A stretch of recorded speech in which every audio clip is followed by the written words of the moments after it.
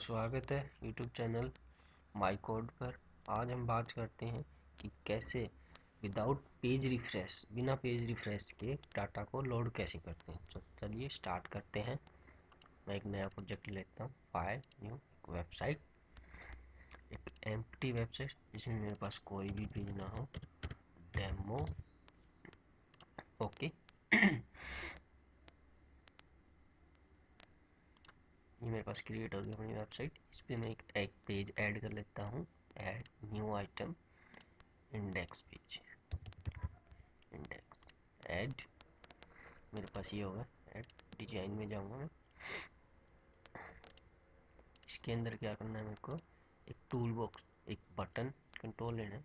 जैसे मैं इस बटन पे क्लिक करूँगा और जैसे मेरे पास एक ग्रिड व्यू होगा, ग्रिड व्यू, इसके अंदर डाटा लोड हो जाएगा विदाउट किसी पेज रिफ्रेश के। ठीक है दोस्तों, तो हम इसकी कुछ आईडी वगैरह सेट कर लेते हैं, प्रॉपर्टी वगैरह। प्रॉपर्टी, इसका नेम है btn लोड डाटा,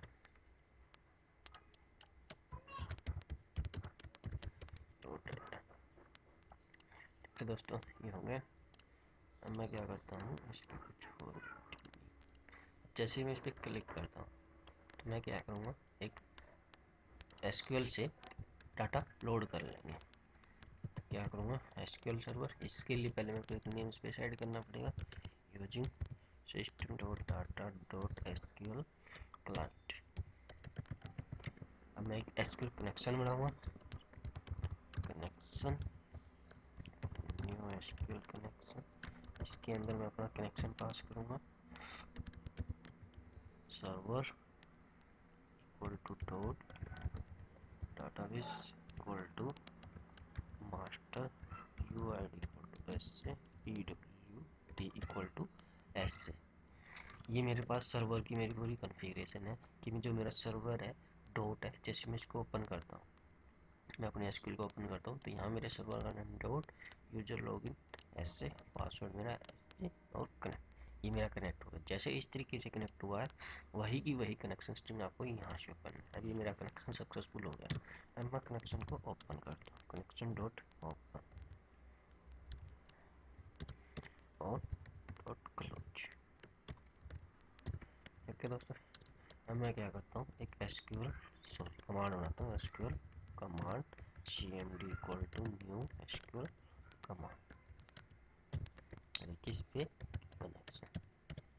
ये दो पैरामीटर मांगता है, ये देखो, एक स्ट्रिंग टाइप का कमांड और एक SQL कनेक्शन।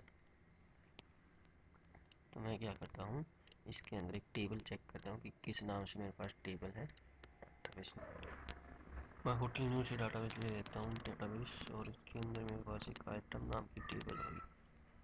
तो ये मेरे पास देखो दोस्तों, मेरे पास टेबल है।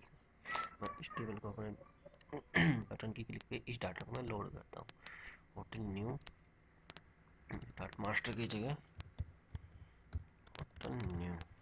ठीक है, इसके अंदर मैं क्या करूँगा, select star from item, item नाम है इसका। ठीक है, सिलेक्ट स्टार फ्रॉम आइटम, ये आइटम लोड हो जाएंगे। अब मेरे को क्या करना है, स्किल रीडर, रीडर जो कि मैं इसका ऑब्जेक्ट बनाया। ये क्या करता है, जिस जो भी CMD कमांड, जो भी हमारी कमांड में जो भी डाटा निकालना है वो सारा का सारा इसके अंदर आ जाएगा। CMD dot execute, sorry CMD dot execute reader. एक हमको डाटा टेप लेनी है, data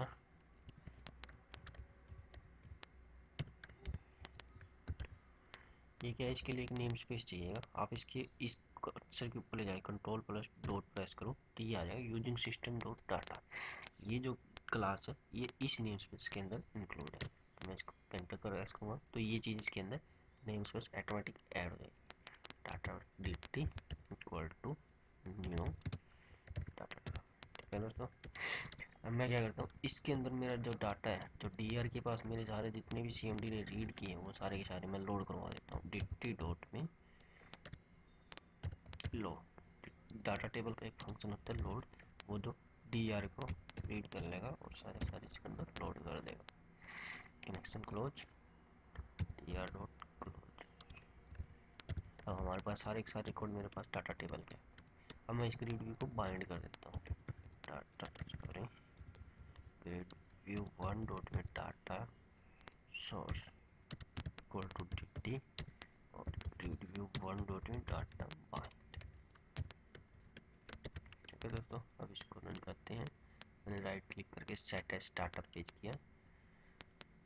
set as startup page का मतलब ये है कि जैसे ही मैं किसी इस एप्लीकेशन को जब भी रन करूँगा तो मेरा पेज हमेशा ही ये सबसे पहले रन होगा। ओके,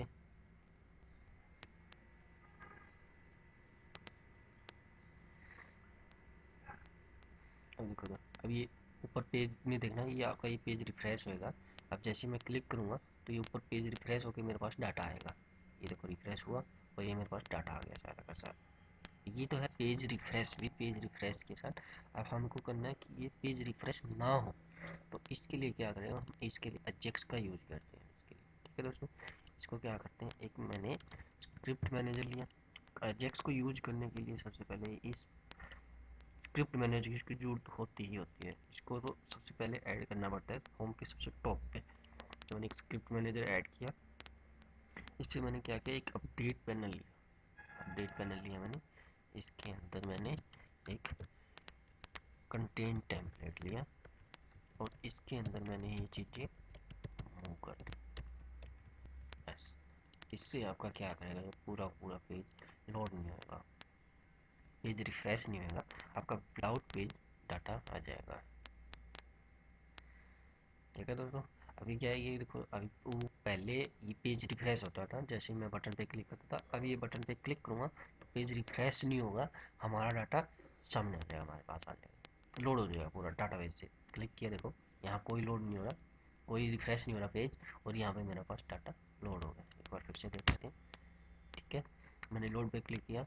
अब यहाँ देखिए ऊपर ब्राउज़र के टैब के अंदर अब ये डाटा यहाँ रिफ्रेश का कोई नहीं होगा और डाटा हमारे पास लोड हो जाएगा। ठीक है दोस्तों, ये मेरा वीडियो आपको कैसा लगा आपको कमेंट करके बताइए। अगर अभी तक आपने हमारे चैनल को सब्सक्राइब नहीं किया तो सब्सक्राइब कीजिए। Thank you for watching. Thank you.